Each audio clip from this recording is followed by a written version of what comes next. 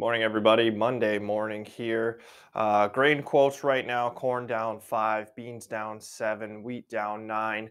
Bank volatility continues to really run the headlines in here right now. Continuing though quickly with the grain side, we've got Brazil soybean harvest at about 65% compared to 70% last year. I think market traders are going to be watching here on the U.S. side if China is going to come back and continue to buy corn here in the U.S. as we remain competitive on the global market. And Brazil is slow to harvest their crop and slow to get their second crop harvested. Grains could be a little weaker this morning based on some rain in Argentina, but at this point, you got to wonder if the drought's already in place and that this is going to be more too little, too late.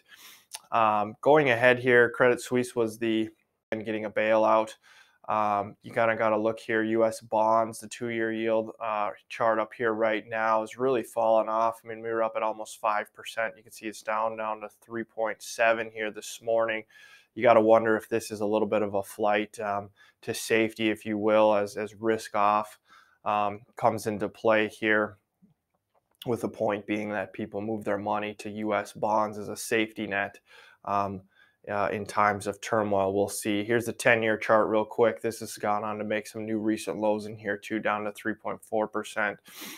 And that spread, actually, the inversion between that 2 and 10 has also started to narrow up. So kind of interesting to watch in here. We don't really have a good basis or bias either direction. Obviously, there's some volatility and some uncertainty out there. So again, going back to what you would consider normal conditions, when that's going on, typically money gets moved into U.S. bonds as a valve of safety, if you will. Another chart we're watching here this week and this morning, crude came in this morning already and made new lows. This could pressure the corn market. That yellow line here is where the strategic reserves, an area that the U.S. should be buying. So we'll see if we can get some support in here. But again, when you see crude start to weaken up, usually that is also an indicator of economic uncertainty and decline. So we'll see what plays out. But for the grain markets, this could certainly pressure corn. Lastly, coming over, soybean futures here, new crop $13 this morning to get started. I think this is a chart that a lot of people are going to be watching if new crop beans are going to break lower or not. Obviously, looking left on the chart in hindsight, there's plenty of good values up there.